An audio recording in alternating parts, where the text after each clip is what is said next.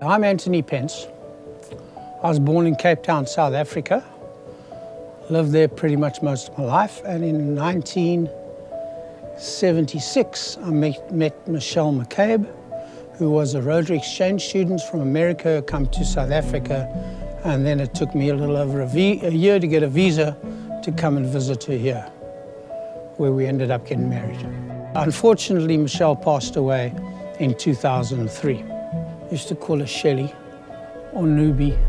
She was a really nice person, wonderful, wonderful person. Even though she made me go to church on a regular basis, there was still a wonderful love between the two of us. And as we were going to church together, we grew closer together, and she taught me a lot of things about Catholicism that I just never knew about. My son Matthew and I had been out for dinner, and we were busy driving home from dinner, and we were just chatting, and I told him that I felt that I needed a closeness to the church. And his answer to me was, "Hey, Dad, you want to go to church with me tomorrow? I'll take you."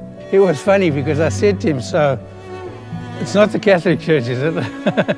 He said, "No." I said to him, "Well, which church is it?" It's that big one they built on the side of town.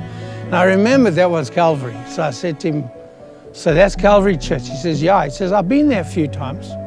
I said, "Well, that's a bonus." I said, because I want to go to a church where they've got the right attitude, they welcome their people there, that they're friendly and kind of lovable, you know, and that we know we're going to be able to sing from now and then, you know. And he said, "Yeah." He says, "Trust me, this is a good place to be." And that was it, Calvary Church we were at. In 2012, I had heart surgery, and took about a year to recover from that. Just as I was recovering from that, I noticed I had a problem in my head. It turned out to be a brain tumor. Recently, I went to the cancer doctor, and we got into a discussion of what our options are, and one of my main options is hospice.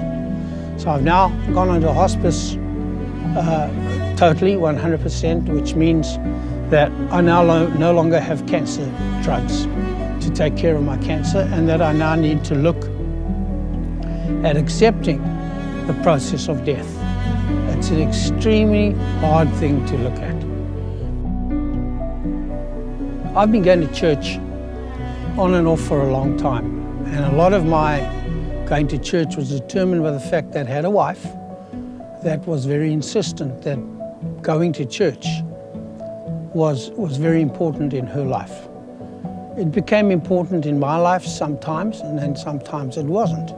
And as we would go through difficult times, which we've had enough of, I would lose the faith a little. And losing the faith doesn't mean that you're done. No. It just means that you're on a stopover somewhere where you need to get past so that you can continue. So what you need to do is you need to make sure that you keep growing.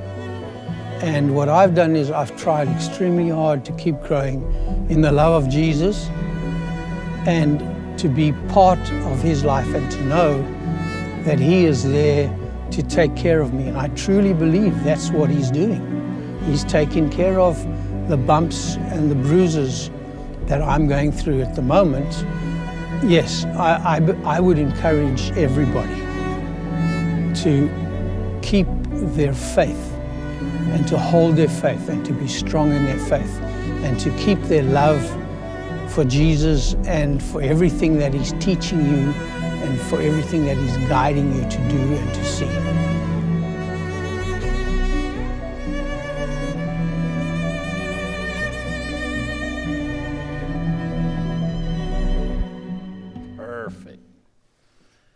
Well, this is Anthony live and in person. Quite a testimony, huh?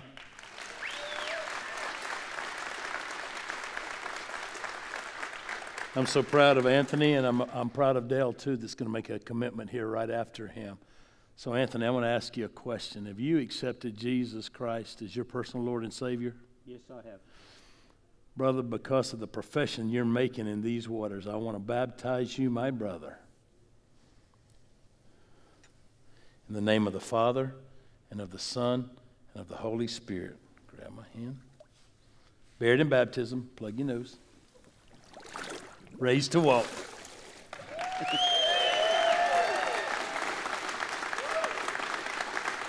good? Amen. You're better than good. You're better than you ever been, right? I'm good. Woo! Hallelujah. Hallelujah. Hallelujah. All right, Hallelujah. brother.